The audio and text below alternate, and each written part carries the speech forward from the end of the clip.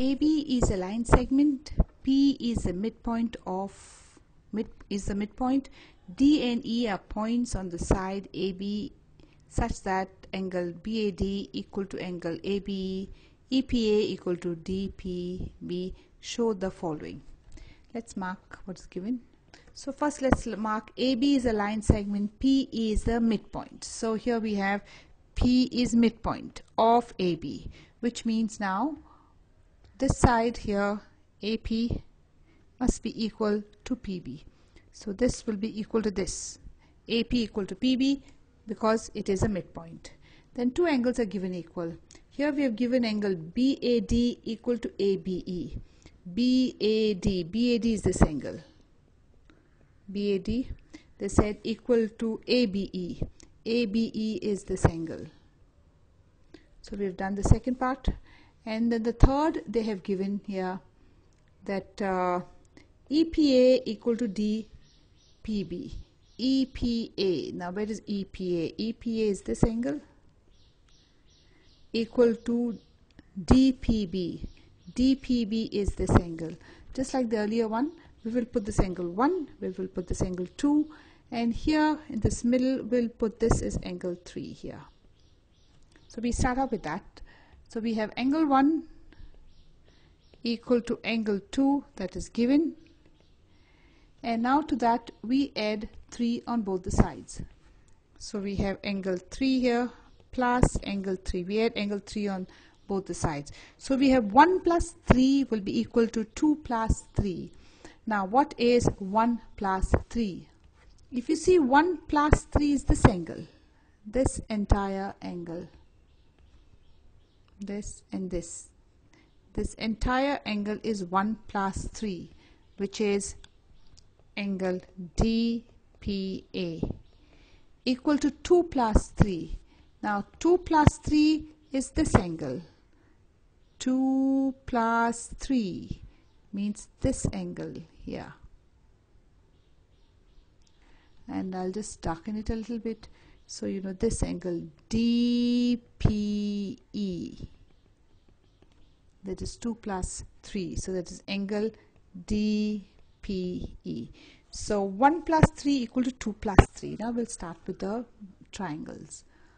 So we had 1 plus 3, we had this angle, let's darken it.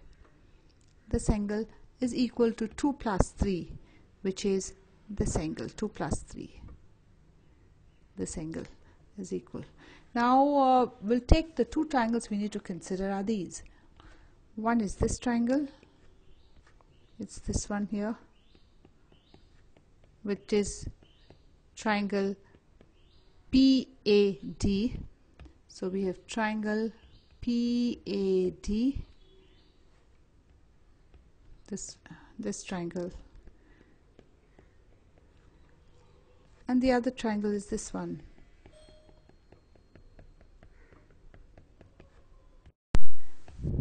And the next now will be triangle PBE. First we'll write AP of the gray equal to PB of the orange, and that is, reason is P is midpoint. P is midpoint. The next is the green. This green angle, angle A equal to angle B, and that is given to us.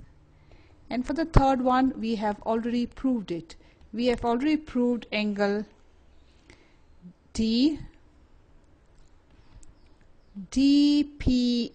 Here we have proved, we're writing this equal to angle BPE, and for this we have proved.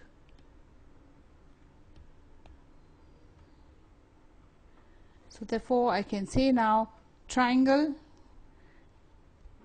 PAD is congruent to PBE. And by what test? Let's check up and see which test.